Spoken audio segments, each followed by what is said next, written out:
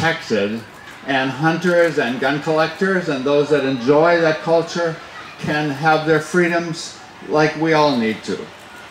There's got to be a good pathway, and I'm glad we have people here with that are representing what they think maybe is a different side. We need both sides in the dialogue, and yet the dialogue has to be a dialogue. It can't be just this is it. It has to be my way or no way.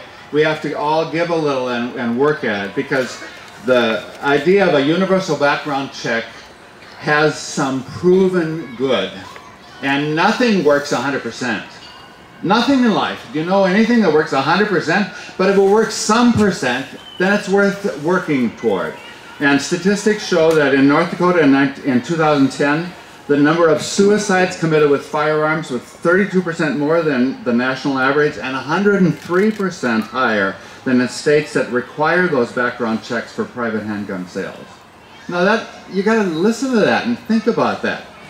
The statistics show that between 2001 and 2011, the number of North Dakota law enforcement officers killed with handguns was 26% more than the national rate and 72% more than states that require these universal background checks.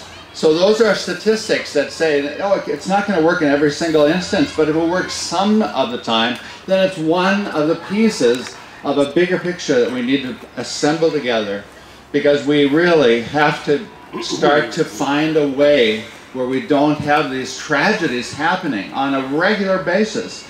I really believe we have to find a way where we have no more names. Today these names are going to be read. It'll take hours. Each one is a beautiful person. Somebody's son or daughter, somebody's mom or dad.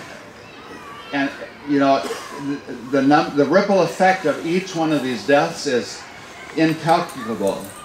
And so we need to find common sense legislation where we dialogue together and protect everyone's rights, but